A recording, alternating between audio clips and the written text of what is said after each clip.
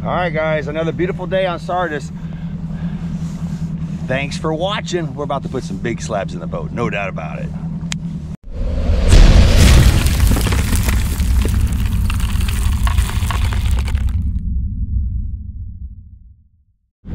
All right, guys, we're back on Sardis, me and my car, and about to put some big slabs in the boat. It's a beautiful morning. It's gonna be a lot better than it was yesterday. Wind's gonna be lower. We're hoping to put some big slabs in the boat. More of those 238s. So that's our plan. We've got the Solix right here. It's gonna guide us back to where we were at, right there. And check out that sunrise.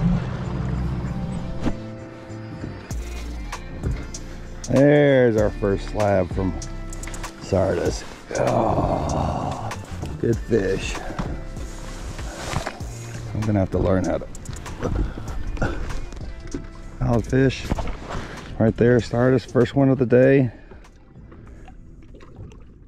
Beautiful. All white, baby.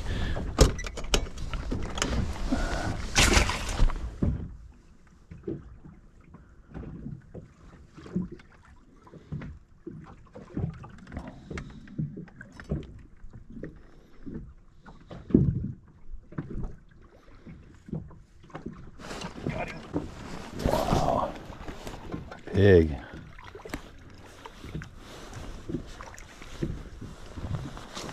Wow. Good fish, man. Worked hard on that one. Wow. Good fish. Got him on the slab jacker. These fish are really being skittish, man, and very, very hard-nosed. Meaning they're not biting on anything. It's difficult. But we got the Savage 13s rolling today. Tried just a ton of bait.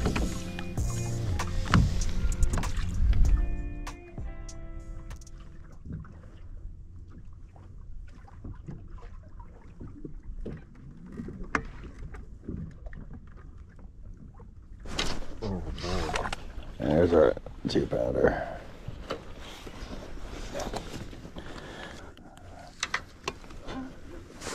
I like that color. Check that out, boys and girls. That's a beautiful fish right there. Man. That was like perfect.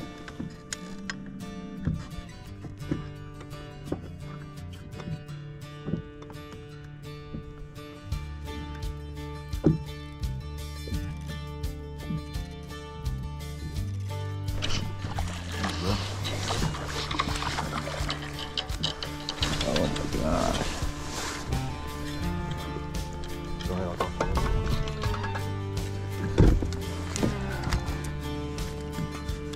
He choked that one, guys.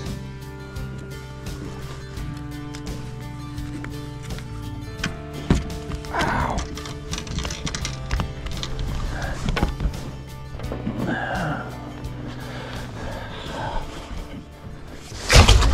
So if you guys can tell, I'm a little under the weather.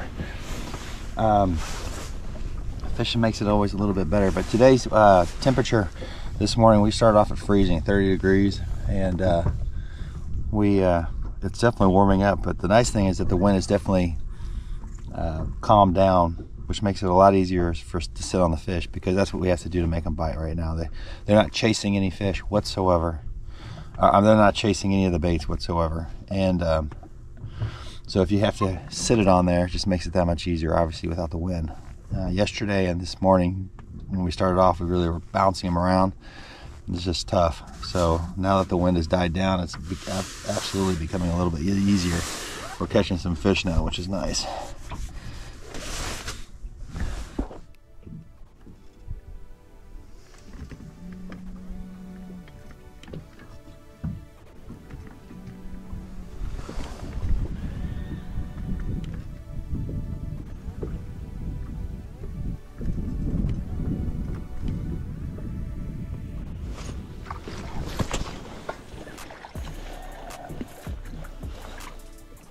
Wow, good fish.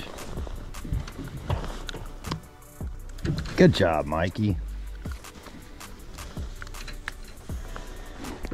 Good fish. Beautiful.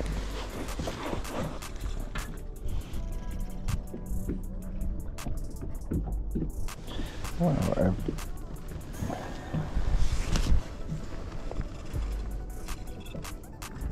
Wow, that's a tank.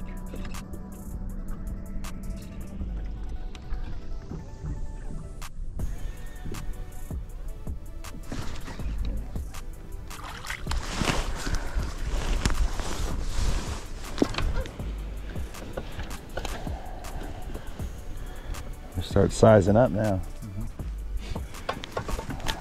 That guy was on the ground, guys.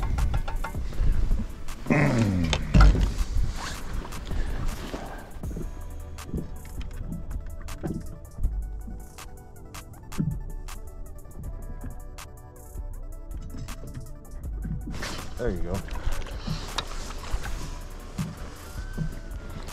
I don't think he's gonna make the cut though. Nope. Good fish, guys, right there.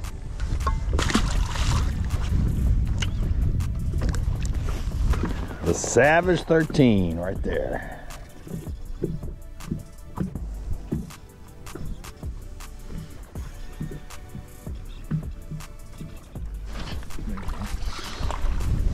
You see me do that little jig? I did that little jig. That's a good fish there.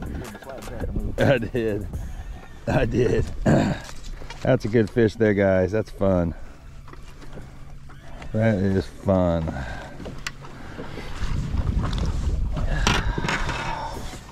Wow. How about that? You guys want to get an idea of how many boats we got? We got one right there. We got a guy right here next to us. We got a bunch of boats back here. They're kind of separating, kind of went up behind us quite a bit, but 1, 2, 3, 4, 5, 6, 7, about 10, 11, 12. There's one right there. A lot of people out here. Can't get on Grenada right now, that's why. So anyway, it's awesome, awesome, awesome. One of the things I've done today is I have gone back to the 13 footer, just the straight Savage 13. Mike is still using it as a 15 footer. Mike went back to the is sticking with the 15 footer, but I went back to the 13 footer because I feel like I can set the hook a lot faster, and these fish don't seem to be as spooky as maybe they were yesterday. So I feel really comfortable with a 13 footer. I think it's great though that you can make those moves on the fly. So next time we come, we're definitely going to try out the 16 footer as well. So check out the Savage at 3poundfishing.com. It's beautiful. It's just an awesome jigging rod for crappie fishing. So check it out at 3poundfishing.com or PTG if you come here locally, here down near Sardis, Grenada. All right, guys, I just gotta call it, but I wanted to show you some of these slabs. There are just some really good fish that we caught today. Caught quite a few actually, and we're ending pretty early just because I just unfortunately don't feel too hot. So Mike's gonna show you some of these fish here.